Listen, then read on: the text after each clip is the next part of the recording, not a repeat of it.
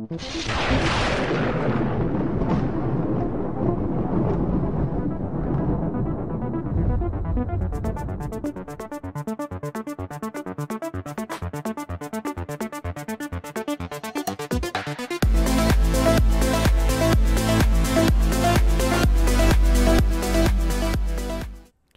this project, I'm using an old sign blank. I sanded the whole project down with 320 on my dual action sander, and now I'm cleaning the surface with wax and grease remover. Once the sign blank's prepped, now I'm going to go over it with flat black spray paint.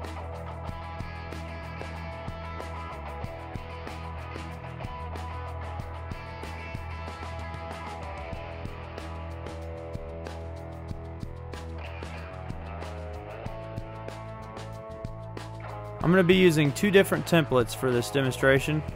This is a stencil by Airsick. I got it off eBay for about $20. And also I'm going to try this shelf mat. I picked this up at Dollar General for about $7, and it's about 10 feet long, so you can do a lot larger surfaces with this. I'm going to be using automotive base coat for this project. I'm using silver in my Awade Eclipse airbrush.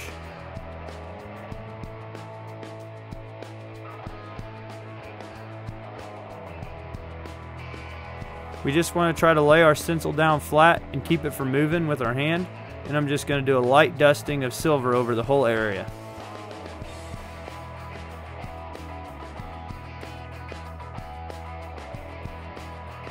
Now I'm going to unmask the other half of my license plate so we can try out the shelf liner to see which one we like better. I'm kind of do a side-by-side comparison.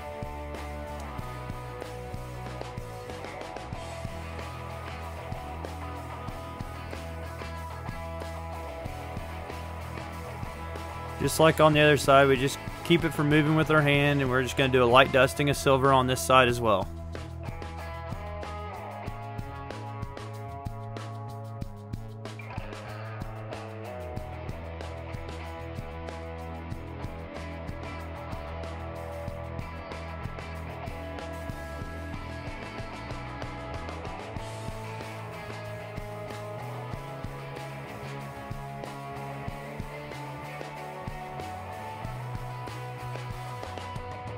One thing I really like about this shelf liner over the stencil is just how flexible it is.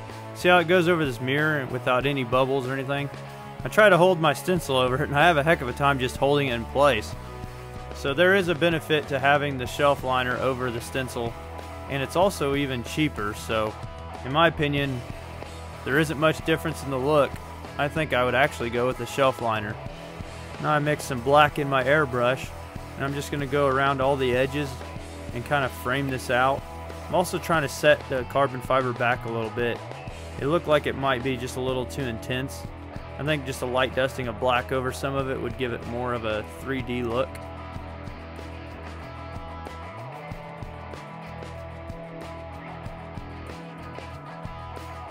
If you'd be so kind and hit that like button, please subscribe to the channel and ring the bell for more notifications for when I have new videos coming out. Thank you.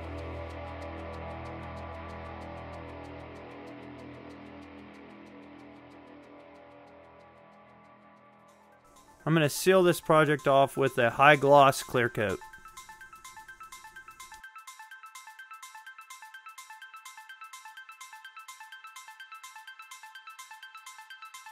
Here's the finished project. Hopefully you guys enjoyed and learned something new. We used two different stencil materials for this project. Either one would work. It just is all up to you.